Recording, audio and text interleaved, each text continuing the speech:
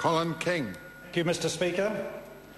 There's a saying that's very appropriate today for the All Blacks as well as the John Key-led government at this time, leading up to not only the finals of the Rugby World Championship but also the general elections in the end in November. And that saying is, when the going gets tough, the tough keep going. And keep going certainly describes the actions of this government. And on this side of the House, we say, let's celebrate that. Just like that dazzling move and perfect timing of the pass between Perry Wepu and Corey Jane on Saturday night that resulted in a 7-pointer to the All Blacks, so have the policies. The policies of John Key and the government have worked well and have treated this country to a very positive future during what other members of the globe would call a global financial meltdown. Today, more than ever, New Zealanders are confident that we are building toward a brighter future, a future that all New Zealanders clamour for, and we on this side of the House believe that that is worth celebrating. Also, similar to last Saturday night's pool match between the All Blacks and the French, the outstanding performance of this government, led by John Key, has left the opposition on the back foot, with gaps appearing all across the field in the opposition team. So let's celebrate with New Zealand some of the many achievements of this John Key-led government. We are the envy of the world with our primary sector underpinning the nation's economy, producing quality proteins that the world sees as safe and healthy. Produced in a country that upholds the highest of environmental integrity. Remarkably, this country has managed to keep its costs down towards the producer, and that is compliments to the government. This has enabled the farming sector, the primary sector, to get back up on its feet, Mr. Speaker, after 10 years of spiralling costs. We on this side of the House say, let's celebrate that.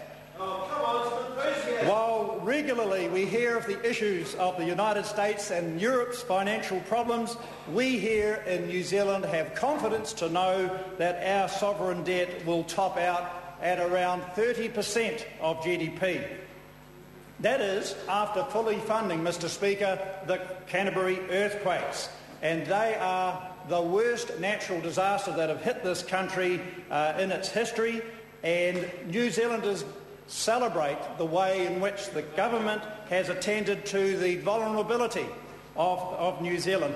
Incidentally, Mr. Speaker, the debt top-out that this country will face is merely a quarter of the average of the OECD countries. We on this side of the House say let's celebrate that.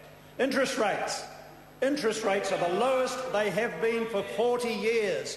And whilst the opposition may not like to hear that, it is very important to make that point, because under a John Key-led government, not only are they the lowest they've been for 40 years, they will remain lower for longer, and that gives business a lot of confidence.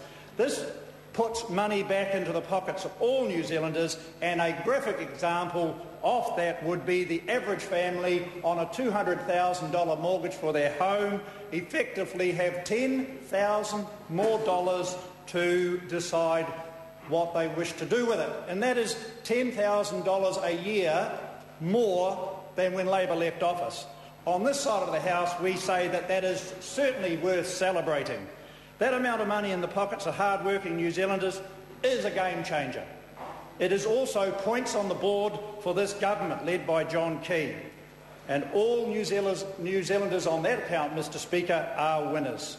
So there is an incredible amount to celebrate in New Zealand at this time, over and above the Rugby World Cup. We've got the best returns for the primary sector in a lifetime, the lowest interest rates for 40 years, and an economic growth strategy that is functioning far better than the majority, if not most, of the OECD.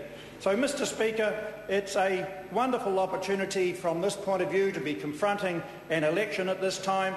The economic growth will translate into employment opportunities as we see the lid sinking on the unemployment numbers, and they will become greatly reduced. Here we're speaking about employment around productivity gains, not the jobs of growth and wasteful government under Labor.